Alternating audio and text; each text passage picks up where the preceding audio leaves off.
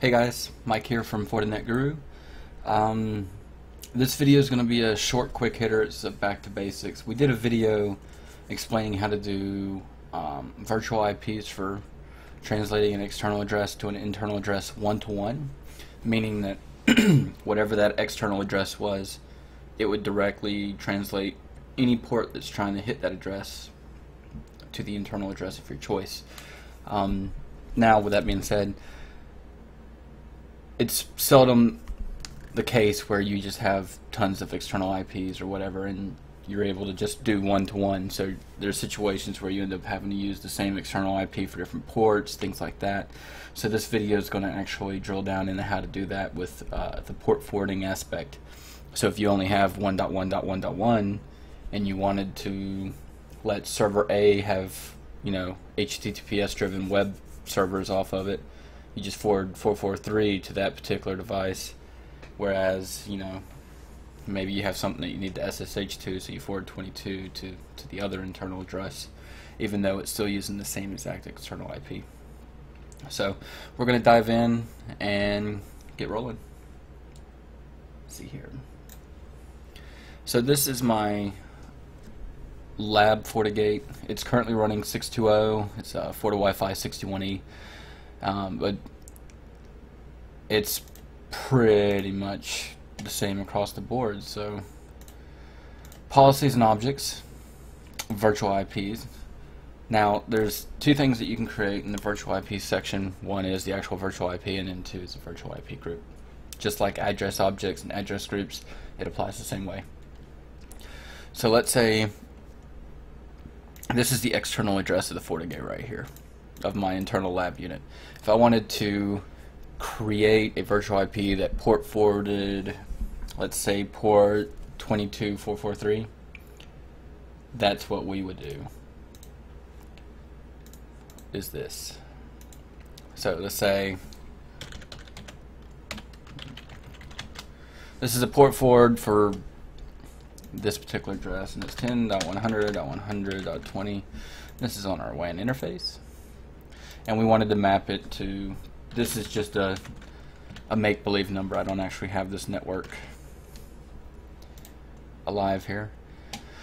Well, we wanted to forward 22.443. Let's say we're using 443 for a web server, and we need to be able to administer some device that's behind this particular FortiGate. Well, I can make it to where I can use this IP colon 22.443 and map that down to 443 on whatever internal device it is. And that's basically your virtual IP for what you need. So when you do a one-to-one, you don't see the parentheses here. You only see that, oh, this IP maps to this IP, and that's fine. But since we're doing port forwards, you have to look at things like this. So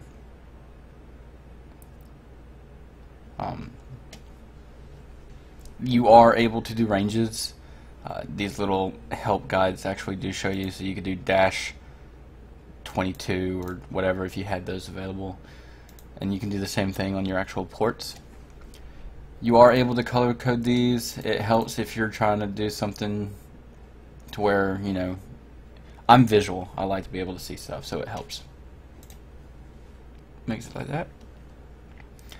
And then from there, you just go to your policy and you say, let me delete all these real quick. These are all dummy policies from previous things. So if I wanted to allow that to come out, I try to keep my names somewhat explanatory. Outside to inside, sources all, I don't want to lock that down. And then my virtual IP, 22443 forward. And you can just leave this as all as well. You don't have to do that. I'm not going to do any inspection on this, but if this is a true WAN facing interface and you wanted to lock things down the way you should, obviously you'll use application control the way you always do. And this is my policy. Now what this does is it says anything trying to go to this port forward, allow it, outside in. And the only way they can hit this is if they try to go to 10.100.100.20 colon 22443. So for them to hit it,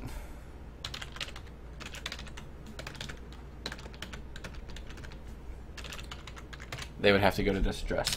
Now there's not a web server actually behind that firewall right now, so this will never load, but you can at least get an idea of what it should look like, right? So, and that's how that works. You can do this across the board. Let's say you had a whole bunch of web servers or servers that provide various functions to a central application. You can create port forwards for all of them, as long as they're using different ports. Group them together with a virtual IP group, and then keep your policy relatively clean, which is the way we all like to roll with it. So, but yeah, virtual IPs are fairly simple.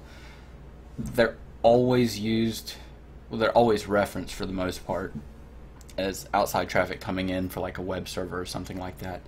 But just because it's a virtual IP doesn't mean that you have to do that. You can do that for, you can use a VIP for destination NAT, you know, like with IPsec tunnels, and it gives you a wide range of functionality. So, and we'll actually get into destination NAT with a more in detail video, because it can get a little tricky, especially on IPsec tunnels. So, but if you have any questions, give them post in the comments below. I'll try to answer them however I can. Otherwise, you guys have a wonderful day, and let me know if you need anything.